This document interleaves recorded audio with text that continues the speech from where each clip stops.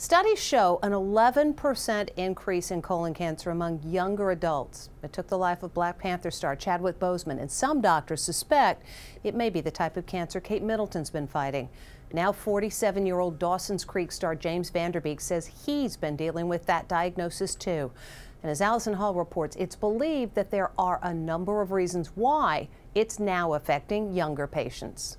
What's going on? 47-year-old James Vander is in the prime of his life, and yet he's one of the 150,000 Americans diagnosed with colon cancer this year. 10% of those cases are people under 50. We are seeing an epidemic in young people being diagnosed with colon cancer.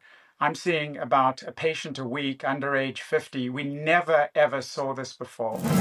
Black Panther star Chadwick Boseman succumbed to the disease in 2020. And many believe 42-year-old Princess Kate could have been treated for colon cancer, a diagnosis she has not confirmed. What's the reason behind all of this? There's several possible causes that we're exploring. Are we taking too many antibiotics? Processed food? Vending machines as a child, too much red meat, also is associated with a higher risk of colorectal cancer. James Vander rose to fame starring on Dawson's Creek. What if this time is different? He also starred in the film Varsity Blues. We're gonna suck it up, we're gonna put one in the end zone. And competed on Dancing with the Stars in 2019.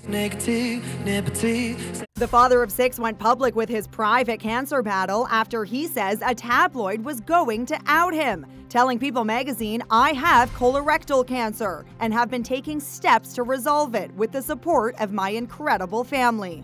I'm in a good place and feeling strong," he says. Studies show colorectal cancer is now the leading cause of cancer death for adults under 50.